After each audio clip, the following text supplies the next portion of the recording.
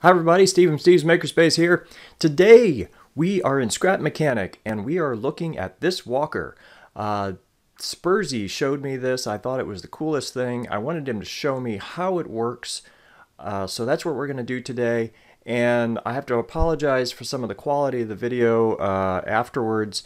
I looked and it just kind of got messed up. I did the best I could. Hope you enjoy it. Let's get into it.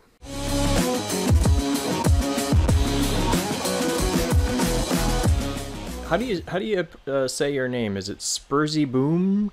Oh well, it's the Dutch word for green bean.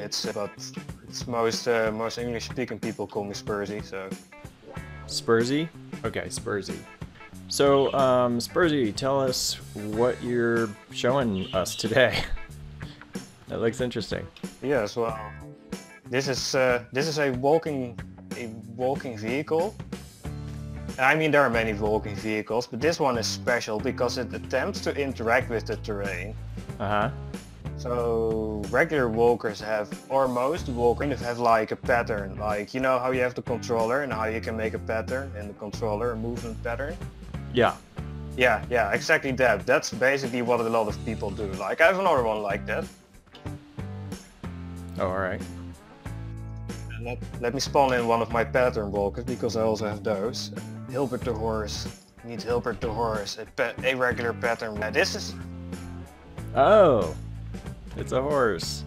Yeah, this is the walk you see them the most. This thing just has a pattern, and it just does this. Oh, I like it. He's sort of looks like he's dainty when he walks. He is the angsty horse. But yeah, this is just a pattern walker. It just has a pattern, and depending on that pattern, it just shifts its feet between a position where its front foot is on the ground and a position where its rear foot is on the ground on the left, and then just copy that and invert it. And but yeah, those walkers, like, they can't really deal with terrain because, like, I mean, they won't have all the feet on the ground because the terrain is obviously never exactly flat, and then that's where dynamic walking comes in, like Mr. Legs. I'm gonna look up something right now. Cause I have a horse myself, so mine is not exactly a walker.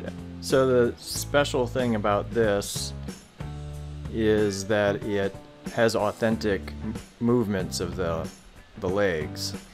Ah, right, yeah. Like I spent a long time trying to studying the movements of horses to get the leg movements to look proper. Yeah, I see it. I can see that you try to emulate kind of a horse walk. Yeah. But I mean, this is like the most common type of walker you see. You have a fixed pattern in controllers, and then you kind of make that pattern. Yeah, but it wouldn't actually go hardly any distance without the rocket inside giving it assist. So yeah, you're literally forcing it forwards. Yeah. Anyway, just thought I'd show you that. Yeah, I mean, that's a nice introduction because this is like the most common type of walker that you see in workshop with a fixed, it's in essence also a fixed pattern. And then we have this one. This is actually a dynamic walker. This is one of my first dynamic walkers. And it does interact with the terrain. It will, like, if it finds the pit, it will dip its feet into the pit until it reaches the depth of the pit, and then it will stop its feet. Like, maybe better if we go to a bumpy part of the map, because then we can actually really see what it can do. This is also one of my, at least I feel, it's an interesting build. Doesn't really look that special, but it's slip steering with gas acceleration. Yeah, and it has an automatic recovery system, so you don't have to get out and get it on a lift. Okay, this drives nice. Whoa! It's fun to drive. Whoa! Whoa! That's... Wow, this is neat. Okay. I like it. What do you call it? I just call it the 6x6. The 6x6. Yeah. Alright. Yeah, it's the GE Buggy 6x6, but whatever. Awesome. Like, this was my first real dynamic walker. Like, this one actually tries to conform to the terrain with its feet and step over small obstacles and recover from toppling forwards and stuff. And it simply steers by I just turn the front side, and then it just kind of figures out how to make a new gate that kind of works out while it's turning. So Sperzie, you gonna show us how your Mr. Legs works, huh? Okay, so as you can see here, this is a leg, and this leg has two sensors. I colored one green and one purple just so you can easily see how they are connected and how they interact. Okay. And this is also how the legs start on any of these types of walkers if you spawn one. And once you start the leg, it will do this. And how it achieves that is from the starting position, it has two bearings. One bearing moves the leg down, one bearing moves the leg up. And this sensor, the purple sensor, is wired into an engine that moves the leg down. And before it wires into the engine, it goes into a NOR gate, and that causes this leg to move down, but only move down until it sees the ground, and then it stops, just like this. Okay. And then there's a second step. Now the leg is touching the ground, and you could also already see the piston extend. Well, that's just a side effect of the sensor seeing the ground. That makes this piston extend, which makes it push forward one step. Okay. And when it's in this phase of its movement, it needs to return to the front. But that's where the green sensor comes in. The green sensor just looks if the piston has extended for more than 4 blocks by just looking at this gray block at the top. Right. And if that sensor above is also connected through a NOR gate to the engine that lifts the leg up. Okay. So what that does is that it will automatically reset the leg. It should automatically reset the leg because the green sensor is off, so the green motor will be on, and that will lift the leg, which in turn will make this purple sensor not see the ground, which in turn makes the piston return, which makes the piston return, and which also makes it want to move its leg down, but it can't because two engines running at the same time. So the end result is just the leg freezing in position. Okay. Okay. Good. All right. So let's see Mr. Legs. Yes, definitely. Yes, there he is. All right. Hello, Mr. Legs. Yes. And he's ready. He's ready to go.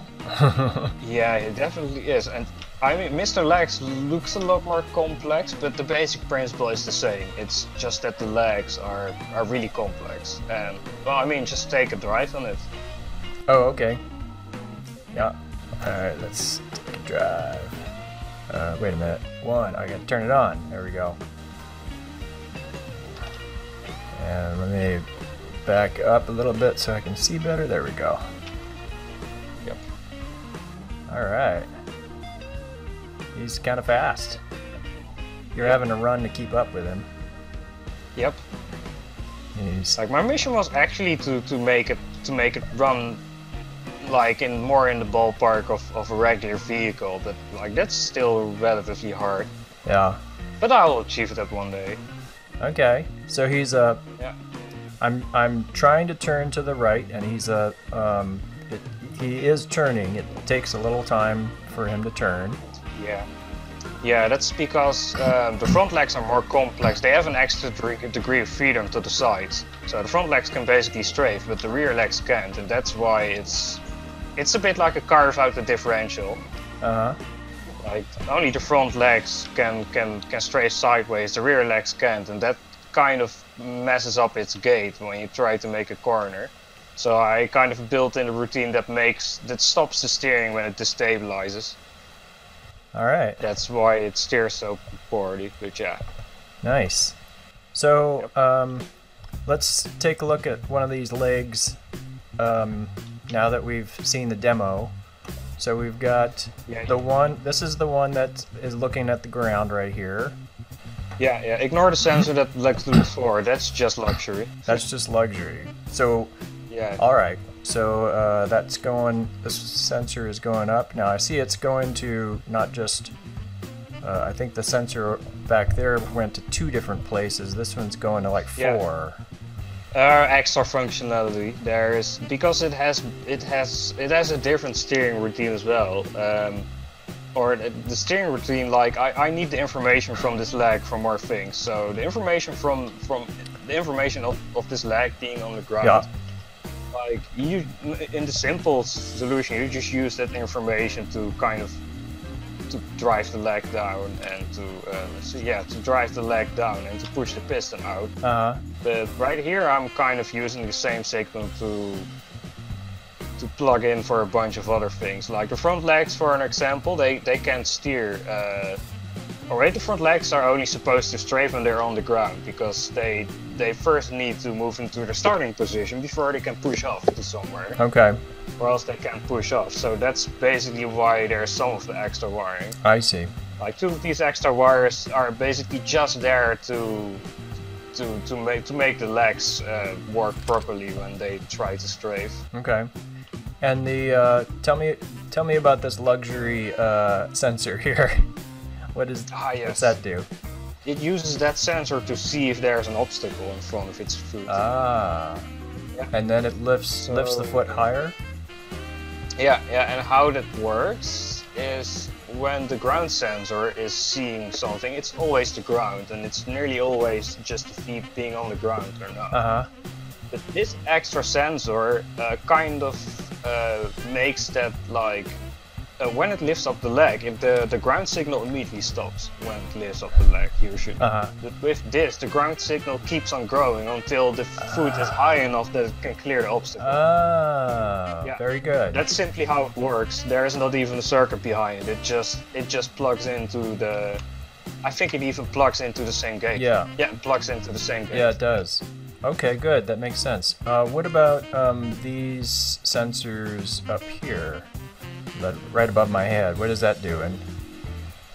Yeah, and those are for general ground clearance. You can also see that this one has 3 engines per leg instead of the 2 that I demonstrated, and that's because I deliberately left out the ground clearance sensor, because you don't really need it that much, especially if your walker is really light, but it is really handy to have. And this thing, what these sensors basically do is if the ground is too close, it will send extra power to the leg that's closest to it. That's basically what it does. Oh. And that's what the extra engine does. It just delivers extra power when some foot is on the ground and when it needs some extra ground clearance there. Okay. That's great. And that's all the engine does, yeah. Wow, that's awesome. It's like the logic is simple and complex at the same time. I'm not, if that makes any sense. Oh yeah, that does make sense. Yeah, it's elegant. If you're familiar with that term for doing coding. Oh right, yeah. When there's a program that's just works really nicely but isn't overly complex, but it just is simple and clear. I'd say that's what this looks like to me. It's very optimized. Yeah. Main advantage of this is that it doesn't have any processing delay internally. Right.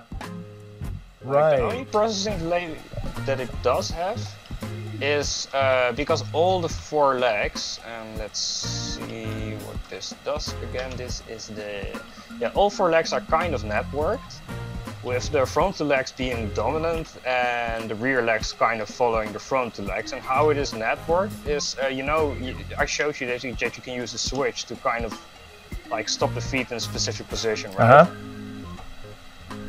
Well, you can just use the signal from one leg to tell the other leg to not lift, or to only lift if the other leg is on the ground. Okay. By just pulling one wire between this green gate and the same other green gate. Mm-hmm. And that's basically the whole network. That's the only logic on gate that works on gates that's active in this machine. It's 4 gates basically that interconnect the legs, and that's it. Okay. Yeah, and they're already existing gates. Cool. So this is on the workshop? Yeah, definitely. Definitely, cool. Mr. Legs. All right, awesome. Let's end the video with some music. Sure.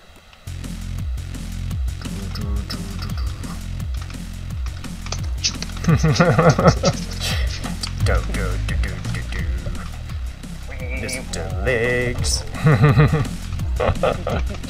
All right, and I'll leave a link to all the Sperzie Boone stuff. All right, thanks a bunch, Sperzie. Yeah, thank you for watching. One more thing, Sperzie does have a YouTube channel. I'm going to leave a link to that channel in the description. Go send him some love. If you've liked this video, please hit the like button. Consider subscribing to my channel. Put some comments below and let me know what you think. And as always, I'll see you in the next one. Bye now. Steve's Makerspace.